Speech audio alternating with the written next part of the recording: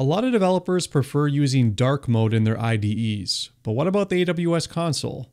Well, today I have some good news for you. The AWS team just announced dark mode for the console, and you can easily enable it in a couple quick steps. So let's head over into the console and I'll show you how to set it up. Alright, so here I am in my console. To get started, all you have to do is go to the top right here where it says our username.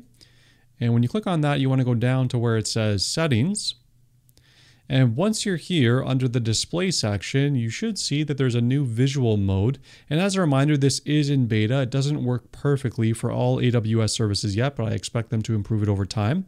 You can see I have it configured as light mode for now, but let's change this to dark mode. So to do that, I'm just going to go to the right where it says edit over here. We're going to click on that. And then if we go to the side here where it says dark, we can click on this and it'll give us a preview of what this will look like. And you can toggle between them to see what the difference is if you want to do that a couple times.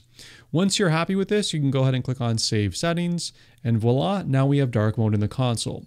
So there is one thing that I want to point out. If we go back to the home page here, you can see this works correctly.